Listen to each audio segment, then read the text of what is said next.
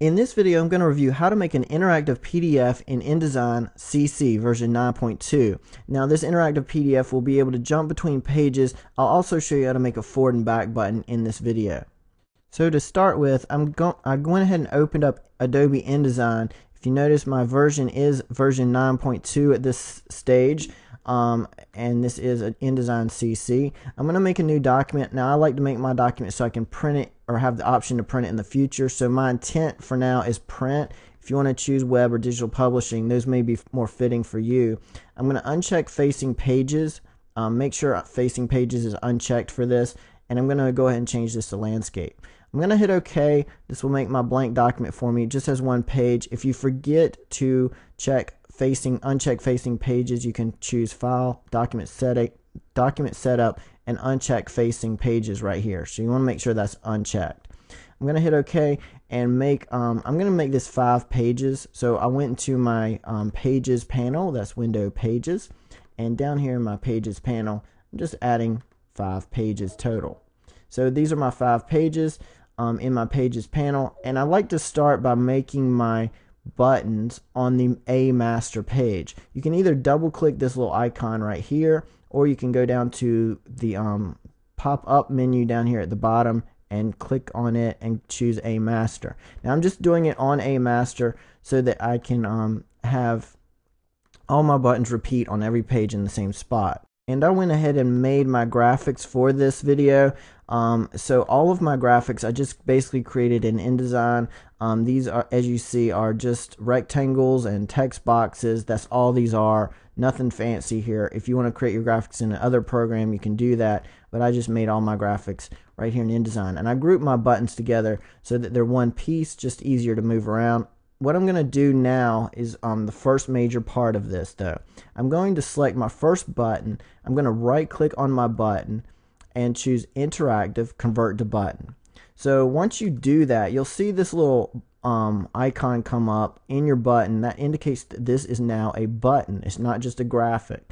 So if you right click on the next one, choose Interactive, Convert to Button, it does the same thing. Now you can actually do this by selecting multiple items. I'm going to hold the Shift key down and click on all the graphics that I have left, all 3 button graphics I have left, and I'm going to right click with all 3 of those selected and choose Interactive, Convert to Button. It just does them all 3 at once. So you can do them one at a time or do them all at once. Now if you ever need to edit the button, you can select the button, right click on it, choose Interactive, and choose Convert to Object. This just takes that little icon away and lets you edit it like you would any normal InDesign graphic. So now it's a button and now it's not. So you'll see that graphic go away. So now they're all buttons. That first step is to make all my buttons, and so that's done. That's good. It's all set and ready to go. The second step is I need to make my landing place. So I have the buttons, but they don't have anywhere to go. So here's how you make the landing spots, and this is what they changed in Adobe InDesign CC. I'm going to go ahead and go to page 1. You can either double click the page icon or go down here to the drop down menu. And so on page 1, I'm going to select my type tool. And I'm going to actually do this by making text anchors. So if you need to make text anchors for anything else, this is how you do it. I'm going to make a text box. And I'm going to leave my cursor flashing like I'm getting ready to type, only I'm not going to really type anything. I just hit backspace there. I'm just going to leave my cursor flashing like I'm getting ready to type. Now in the past I could right click and choose Interactive and choose New Hyperlink Destination, but they took that away from here. So I actually have to go to my Hyperlinks panel to do this now. So I'm going to go to Window, Interactive. There it is. Interactive, and choose Hyperlinks. Hyperlinks panel looks like this, and it has a little flyout menu or pop-out menu. If you click that little icon in the upper right corner, you can bring that flyout menu out and choose New Hyperlink Destination there. So they kind of hid it, moved it in a different spot. Now what I want is a text anchor, which is the default setting. So I want to leave that as text anchor, and I'm going to name this page 1, and you can name it text anchor, you can name it whatever you want. I'm just going to call it text anchor so I know that I created it. I'll type Z at the end just so I know that I created it. So that's the name of the landing spot where I'm going to go. hit OK, you don't see anything change really, but I know that did work because I've done it in the past, and you'll actually see where it's located in a second. Now I'm going to go down to page 2, and you have to do this on every page. So make a text box, click the flyout menu in the hyperlinks panel, choose new hyperlink destination, go ahead and type out your name. This will be page 2 text anchor, hit OK. That's it. And it's the same for the third page. Text box, new hyperlink destination. This will be page 3 text anchor, and hit OK. Now if you decide you want to, let's say you make your text box, you get distracted or whatever, and you go to a selection tool or you go to a different tool. This is what has happened to me in the past. You'll see that my cursor is now not flashing. You can go to the hyperlinks panel, you can choose new hyperlink destination, but look at what happens. It won't let you choose text anchor because that cursor is not flashing. So if that happens to you, that's because you need to have the cursor flashing like that. So you switch back to your type tool, make sure your cursor's flashing, and follow the process from there. Now these text boxes that I'm making, this is page 4.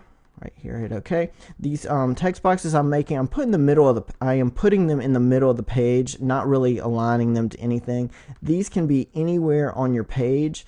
I'm making them in a prominent position. You won't be able to see these text boxes because I haven't typed anything in them, and there is no stroke or background to the text boxes, so you won't be able to see them. So you can move them wherever you want. You can move them behind objects. You can move them to the top of the page, the bottom of the page, wherever. They just have to be on the page somewhere. You can make them bigger, smaller, whatever you want. They don't have to be a specific size. The other thing I do like to do is with the text box, I'll see these text boxes floating around sometimes, and I'll be like, oh, I made a mistake, and I'll forget what I did that for.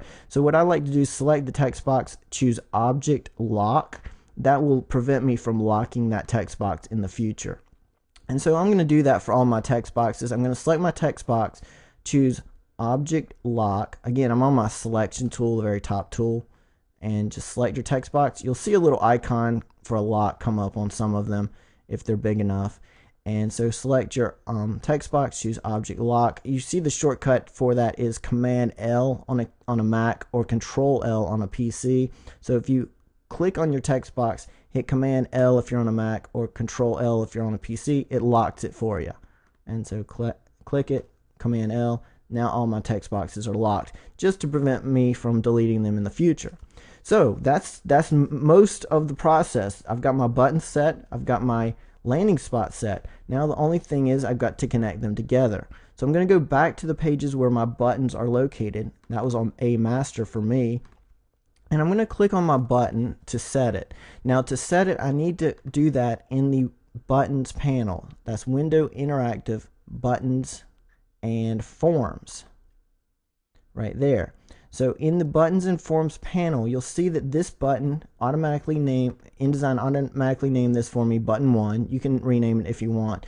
It has on release or tap. I'm not going to change that. All I'm going to change is I'm going to click this little plus icon. I'm going to choose go to destination. And when you do that, the destination that comes up is automatically set to the first text anchor that you created, which for me was page 1 text anchor Z. So that lets me know that I created it. So that's set. That's all you got to do. I'm going to click the page 2 button, click the plus icon, choose go to destination. I'm going to choose page 2 text anchor. Boom, that's set. It's good to go. Page 3, you can do the same thing. By the way, if you want these to be rollover buttons, you can click on release or tap and change it to rollover buttons if you want to do that. I've done that in the past. Sometimes it's neat to do. Click the action, go to destination. You only want to have 1, so if you accidentally have 2, just hit the subtract button, get rid of the second one, and this will be page 3, and so forth. So you do that for every button.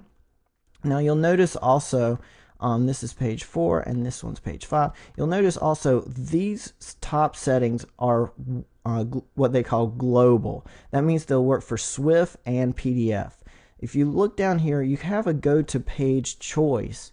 So if you're only doing a Swift, you can do a go to page command and choose what page right there, but it will only work for Swift.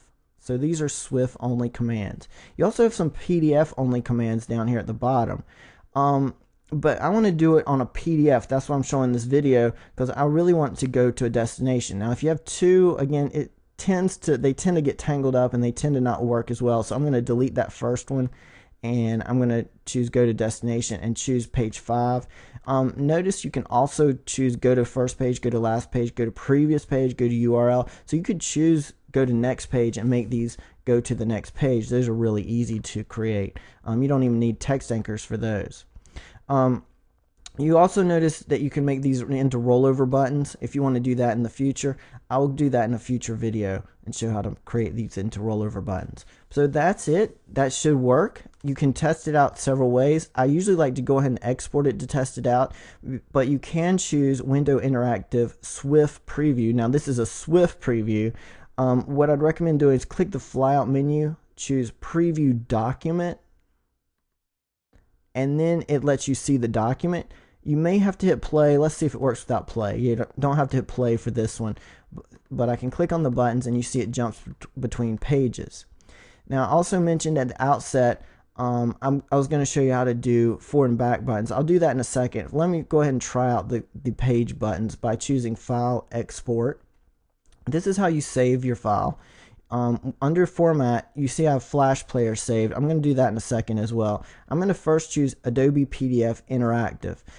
You cannot choose Adobe PDF Print or it will not work.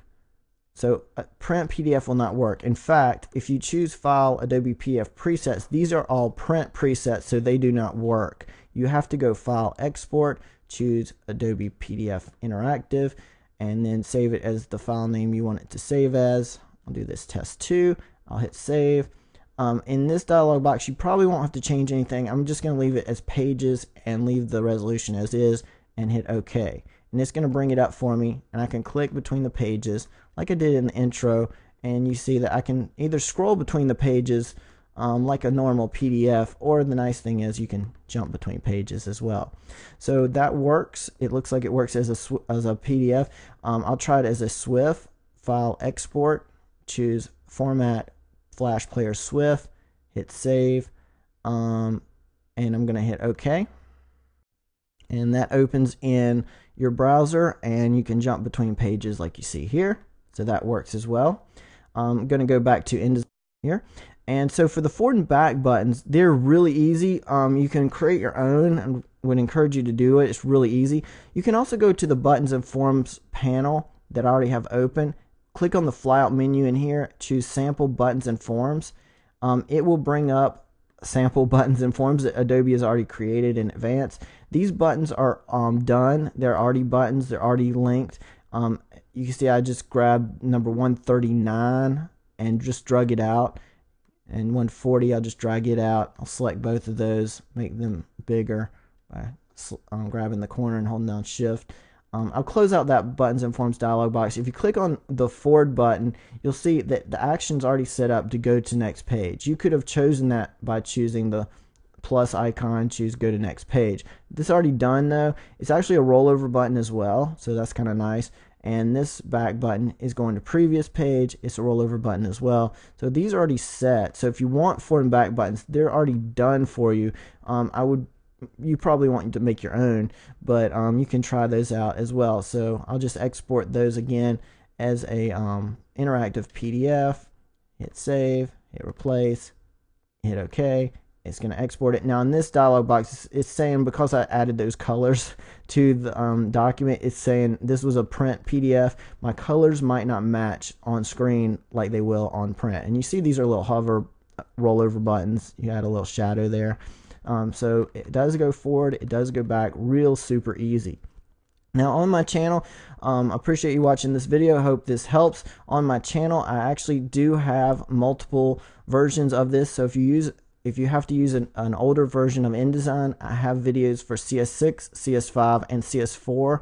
I also have made a video of how to do an interactive PDF in Acrobat, and I have a number of other videos on how to use different Adobe programs. So this was how to create an Adobe interactive PDF in Adobe InDesign Creative Cloud.